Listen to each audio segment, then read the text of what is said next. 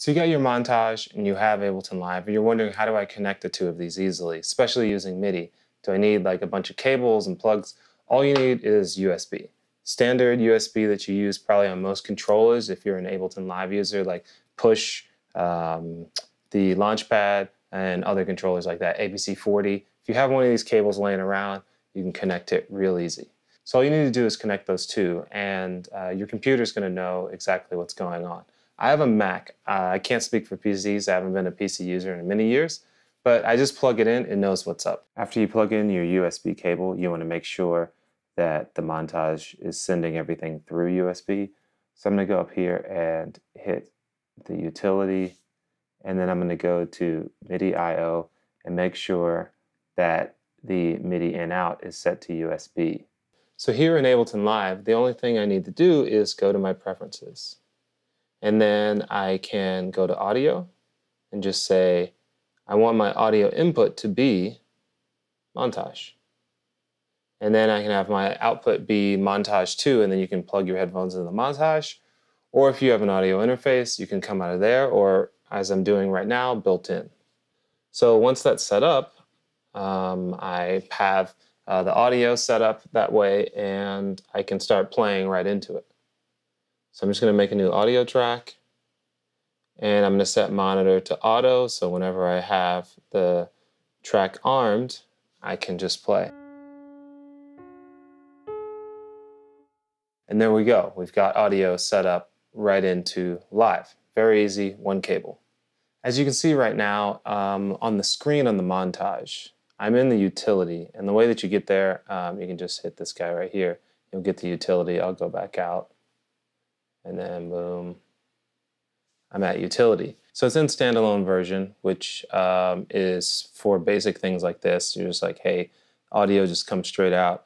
But one thing we want to check is pretty much right now, we're going to be dealing not with multi-out, we're just doing single out, like stereo pair. We're not doing anything fancy, maybe I'll come back to that, but single. So we're going to put that as single, channel 1. And then everything should be cool. So if you're wanting to be able to record MIDI inside of Ableton Live, the great thing about recording MIDI, especially from an instrument like this, is if you make any mistakes, you can fix it in post. I'm not a great keyboard player. I can do decent, especially if I kind of prep myself. But you know, if I mess up or I'm unsure and I play the wrong note, I can just move it around because I'm pretty good with timing. So a great thing about the Montage and Live is, like I said, you can just easily record MIDI into it and then fix it later. So I'm going to show you how to set that up. I'm going to go to Instruments, External Instrument, and then I can just drag this guy in. So External Instrument allows me to kind of save from having 2 tracks. Right now I do have 2 tracks, but before External Instrument, what you had to do was bring up a MIDI track, bring up an audio track, and then you would send the MIDI from the MIDI track into a module, then it would come back on the audio track.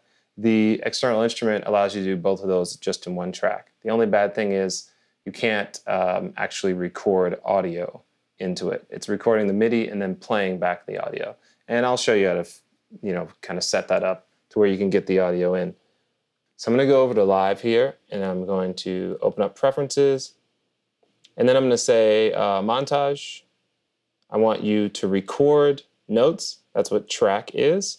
We're dealing with port 1.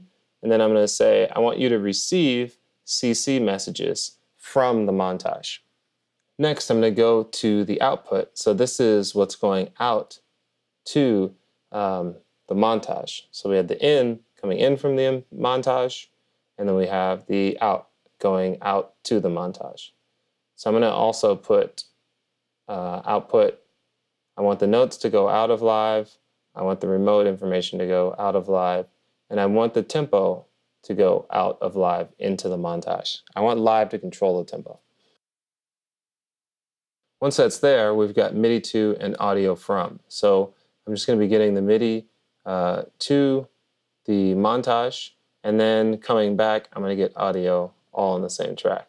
So I can record MIDI into each one of these clips, and then it'll play through the Montage and just come back as audio. So Once I have that set up, I can, real simple. One thing to note, since I have note information being sent to the montage and then note information coming from the montage to the live, you could end up with double triggering. So the way to get around that is with their quick setup, and I can go here, MIDI record on DAW.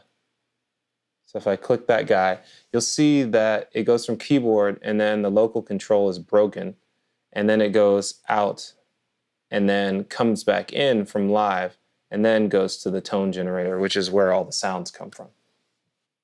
Okay, so let's say you want to record some of those sweet arpeggiations that Yamaha offers on this keyboard. What you could do is go to this next quick setup, which is Arp Record on DAW. So if you look at the screen and watch when I press, what happens? The arpeggiator gets moved over. So we have the keyboard, then the arpeggiator, then that goes out to live, then it comes back in and then generates the sound. So since it's MIDI, you can use it to play the actual instrument that it's intended for, or you can hijack that and use it for any type of synth that you have inside of Live. So now that that's set up, we're going to go to find an instrument that has a cool arpeggiator. So I'm going to go back home. I'm going to click on the title here, search. I'm going to do guitars because that probably has some good ones. And let's see, Modern Finger Hero. And so there's an ARP button right over here, ARP on off. I'm just going to turn that guy on and then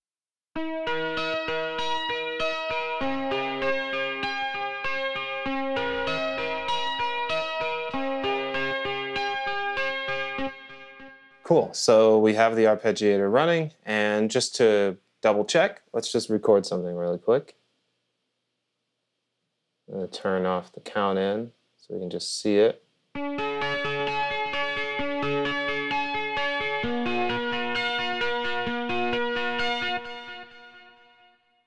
Cool, so we're good to go.